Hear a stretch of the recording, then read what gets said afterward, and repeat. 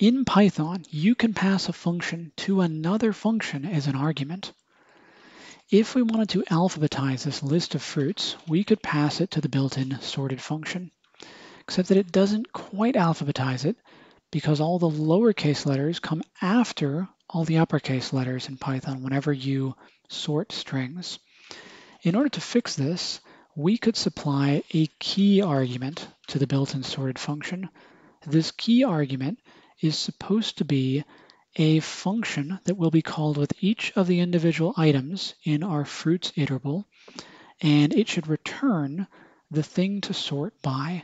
So in our case, we should make a function that lowercases any string that's given to it in order to sort by the lowercase versions of these strings.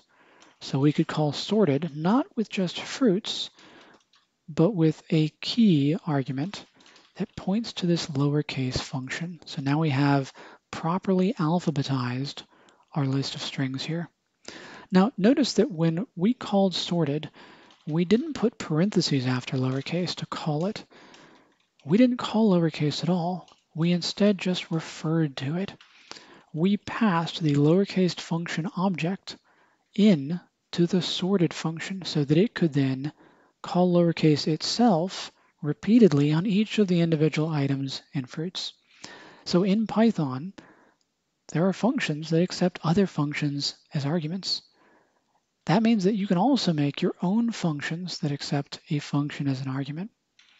So we have a function here called getTo, and if we import the random module and call getTo with a random.randrange and 3, it will call random.randrange on 3 twice, giving us back a tuple of both of the things it got back. So it's randomly generating numbers that are either 0, 1, or 2.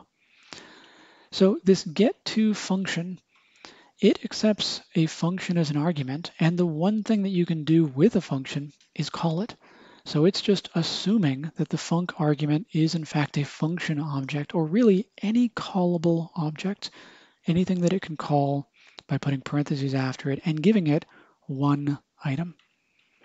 So in Python, you can pass function objects in to other functions.